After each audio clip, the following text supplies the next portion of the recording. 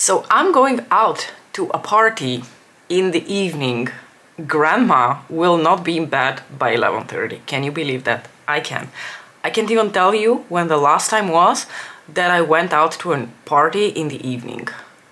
Like actually getting ready late in the afternoon to go somewhere out in the evening to party. I've been to dinners, but not a party. So I thought, why not just record a little chat to get ready with me and show you the makeup that I'm going to wear.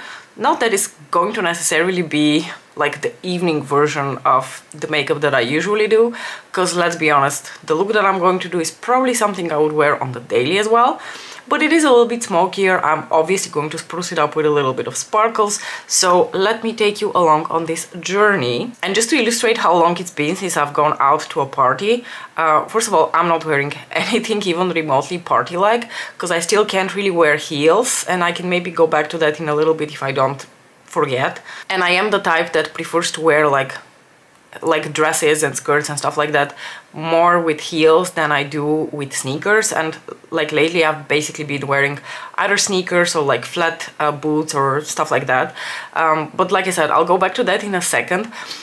But because I'm going to a party and, you know, the party will basically be up here, I thought, do I still have something like to put in my hair from my party days when I would like also spruce up my hair a little bit? So I was digging through my drawers to try and find something, and I did find a couple of really cute things, actually a couple of things that I wore for my wedding. So I just wanted to show you. So I have these little cute thingies here, like little flowers that you kind of just like screw into your hair.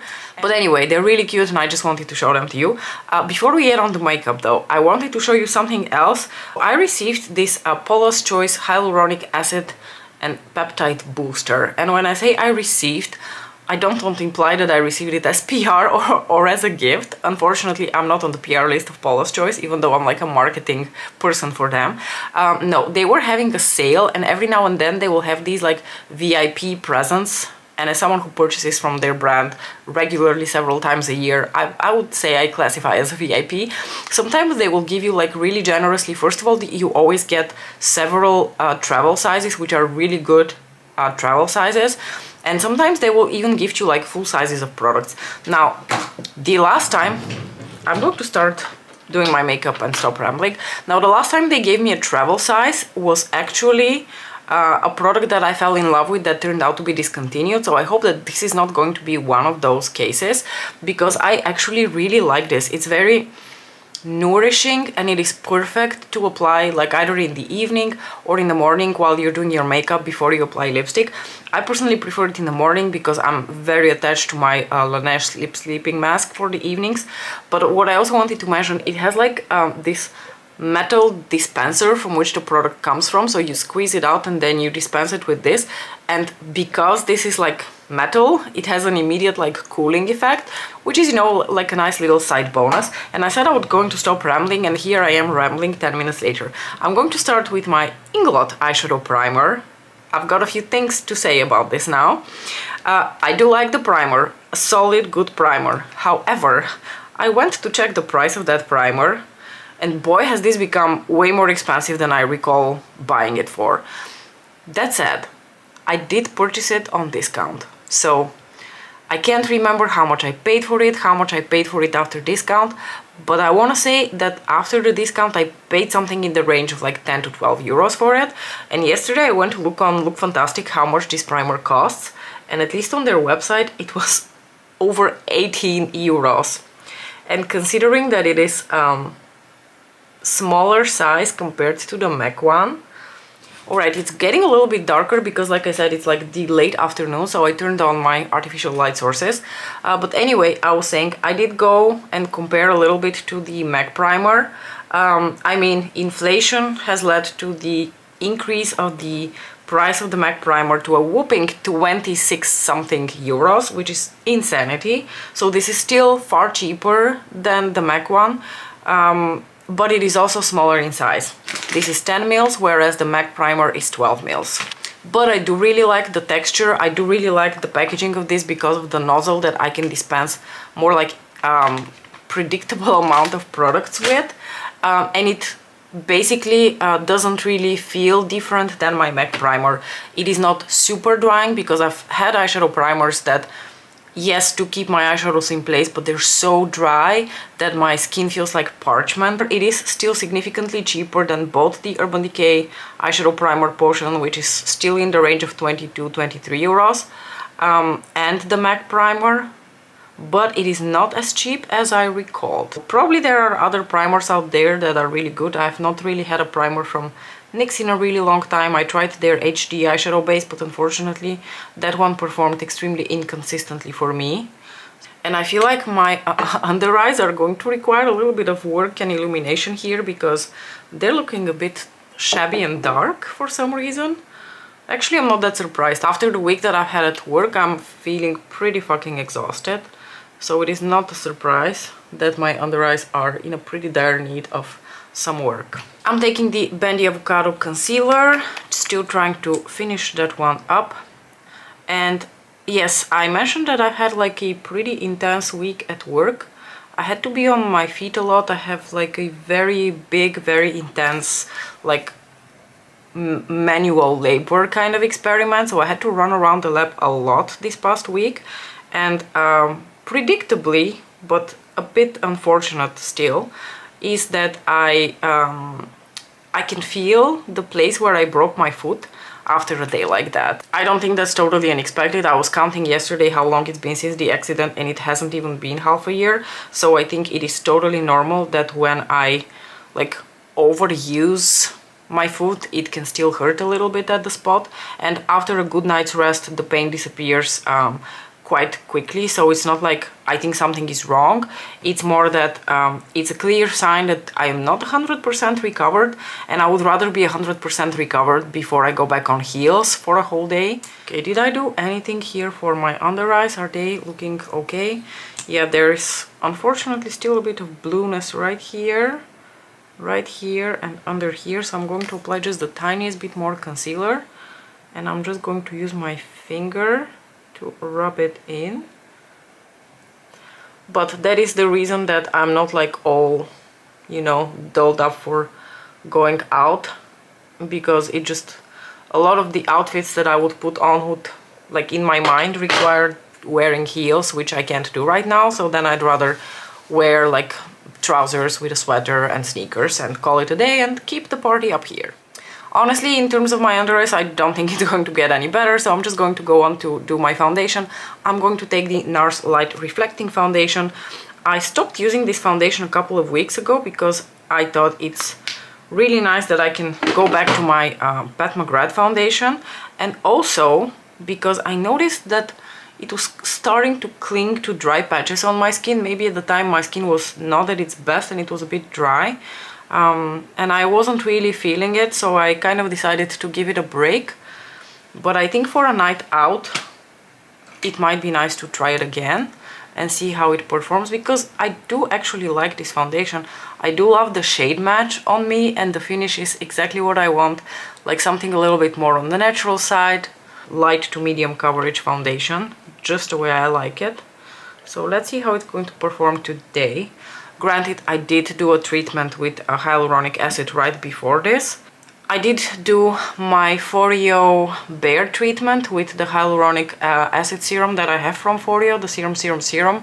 So my skin should be pretty plumped up and hydrated right now. But I think the foundation is actually looking pretty nice. I'm going to set the foundation with my Gucci powder because I recall these two working well together.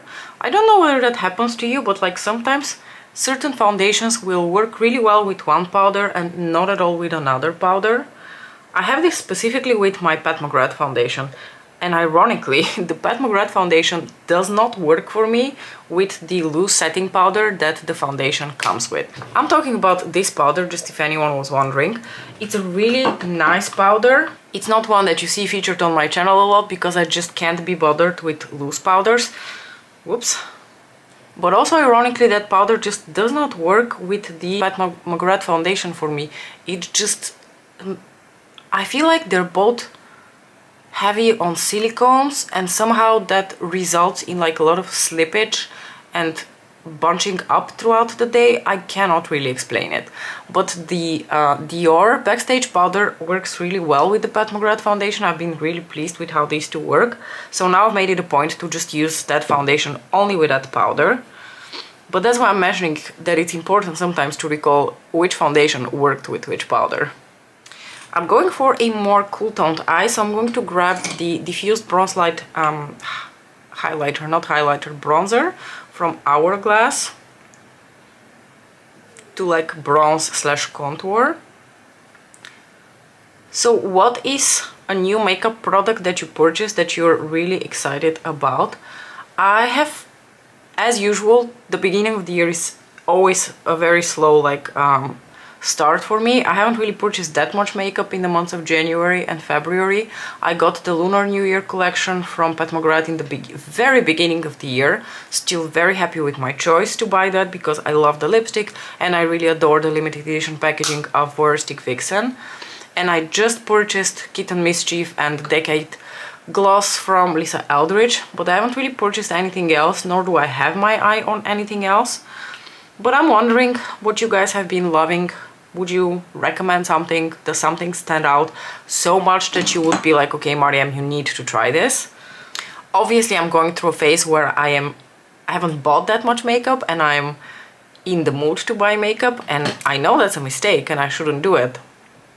But that doesn't mean I can't at the very least stay informed. I'm going to take my Gucci blush in the shade Rosy Beige. How could I forget? Because we're going for a more, like I said, cool toned look, and this is my favorite cool toned blush. I'm going to take my Lunar Nude highlighter from Pat McGrath Labs because it's basically my perfect, you know, match for this blush and for this more like cool toned cheek. And I know you've seen this before, but you know, I'm a creature of habit and I really like this combination, so I'd like to do it. And also this kind of highlighter has a bit more like sparkle to it, so it is perfect for like a night out. I'm going to, as usual, spritz a little bit of Fix Plus on my Real Techniques sponge in order to melt specifically the cheek products. Okay, let's do eyes. I'm actually going to go into an older favorite that I haven't featured on my channel in a while, which is the NARS Climax palette, and I'm really feeling like doing a beautiful like steel blue smoky eye using this eyeshadow here. So I'm going to start with what I usually do. I mix these two shades to put through my crease. I'll put this one through the outer corner, this one on the lid, and we are going to put a little bit of sparkles over top of that. Not that this shade isn't sparkly, but I feel like for a night out the sparkle needs to be 100% and nothing less. So I'm just going to fluff these here through the crease with a very large blending brush. I still really like this palette. This is my one and only NARS palette, but it is just so perfect that I can't imagine NARS ever outdoing themselves in terms of a color story, in terms of the formula. Going to grab a smaller pencil type of brush and into this deep brown shade here, which has a little bit of a like plummy undertone to it. And because of the plummy undertone, I think it's going to play really well with the lipstick that I want to wear. It is a beautiful shade. It provides so much depth. I really like this eyeshadow. It blends out so easily. I don't know. This palette is such a beautiful hidden gem. Sadly, it seems to be a one-off because since then I haven't really seen NARS do anything extraordinary. I've seen them release palettes, a lot of like standard warm brown gold palettes. Nothing wrong with those, they sell well, but this was such a unique, such an out-of-the-box color story. Like whoever they gave the creative control to make this eyeshadow palette, they should give them creative control more often because this was phenomenal. I'm still completely undecided on the Love collection from Pat McGrath. Of course, it has already like sort of gone on sale. At this point you can purchase things 25% off if you purchase under a certain amount and 30% above a certain amount. So I was on the website considering to purchase maybe a bundle of the two eyeshadow palettes that are not the all matte one, not Velvet Liaison, but the other ones, I don't know how they're called.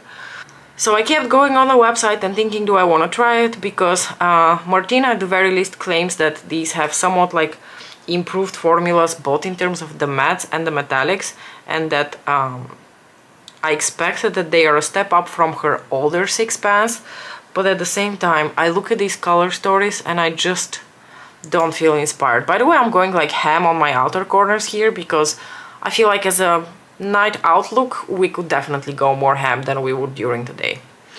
So, although I should probably speed up a little bit, I'm supposed to go out in like 10 minutes. Okay, I'm going to take a little bit of my NYX glitter glue, if I can open it. There it is. And apply a little bit of that all over my lid before I apply the metallic shade.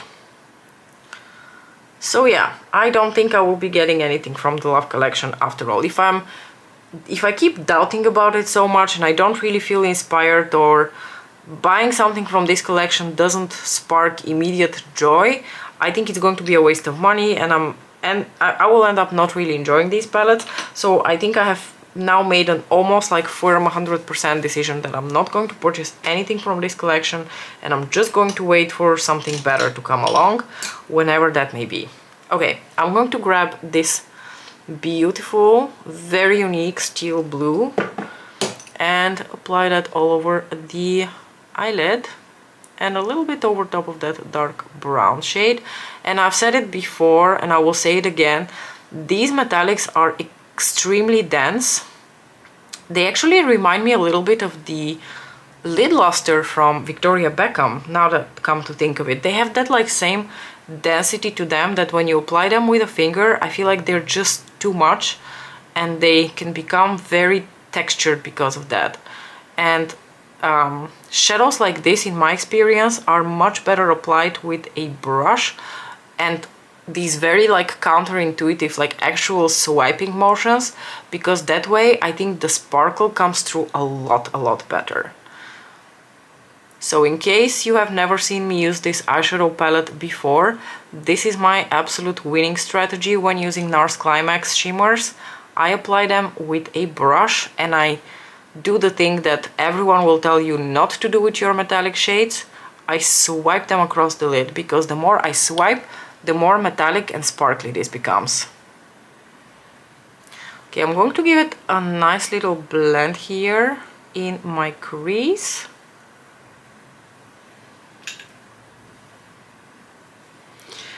As an inner corner highlight, I'm just going to apply the champagne shade from the Climax palette itself. I don't think it's my perfect inner corner, but it will do. And then, of course, I'm going to apply a little bit more glitter. And who is surprised that the glitter is going to be an Astro shade from Pat McGrath? No one. You could actually apply a little bit of this shade over top of this shade to give it a bit of light in the center. I think that's how I usually would go about this palette. But like I said, today we're going for some extra sparkle because it's a party after all. So I'm going to go into Astral Solstice here and apply a little bit of that all over the lid and maybe even through the inner corners too. And I don't want it to completely overtake the look though. So I'm going to like gently swipe it around. Oh, this is going to be so beautifully sparkly when I stand under artificial lighting. On my lower lashes, I'm going to go just for the dark brown shade here, because it will be the perfect completion to this look, and maybe mix in a little bit of the darker, sorry, not the darker, the lighter mattes towards the inner corner of the eye, just so it's not like mega dramatic. I'm just going to take this one here to apply onto like the inner portion of the lower lash line, and then I'm going to give everything a nice little blend. And I think I'm going to apply the tiniest, like the absolute tiniest little bit of Astral Solstice also in my inner corners. But let me blend this out first. Okay, going into Astral Solstice now, and just going to stamp a little bit of that here into my inner corners.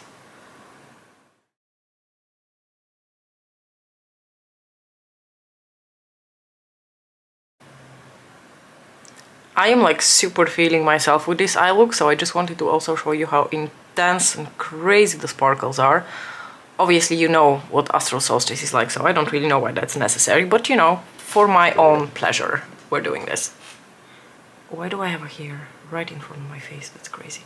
I think this look would be absolutely beautiful with something like a Fair from Lisa Eldridge, like something a little bit more toned down and nude to really let the eyes be the spotlight of the look. But I'm not about that life. I really love wearing this specific look with this specific lipstick, which is the shade, the most perfect, one of the most perfect lipsticks ever created. This is Flash 3 from Pat McGrath Labs.